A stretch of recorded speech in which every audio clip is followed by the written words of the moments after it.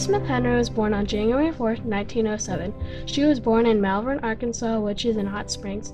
She was the oldest of 5 kids. Natalie was born to Samuel E. Will Henry, circuit clerk and Hot Springs County judge, and also an homemaker. After his wife passed away, he married Minerva Ann Harrison. They had 2 children together.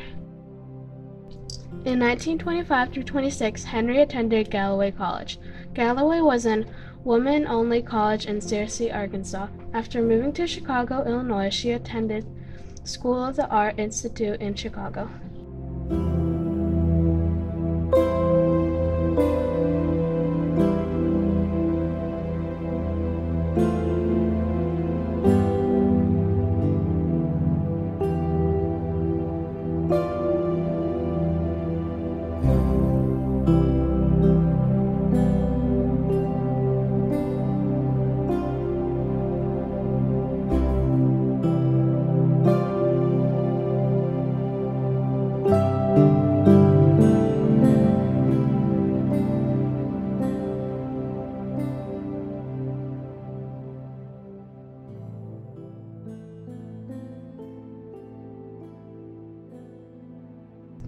Choosing not to marry, Natalie had a financial struggle in life, but the New Deal program of the 1930s helped artists like Natalie find work during the Depression.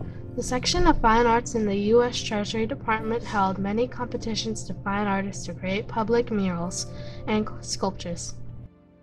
Henry won the commission to create a mural at the Springdale Post Office in Arkansas. While planning the mural, she interviewed Springdale residents and structured her design to include all the local crops and livestock that had brought well-being to the settlement. The foreground includes a strawberry patch of poultry yard, while a vineyard and orchard filled the middle ground.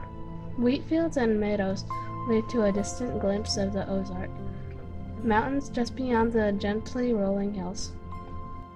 She died of natural causes in Malvern on February 20, 1992, and is buried in Oak Ridge's Shadow Lawn Cemetery in Malvern. Smithsonian American is where you can find Henry's works.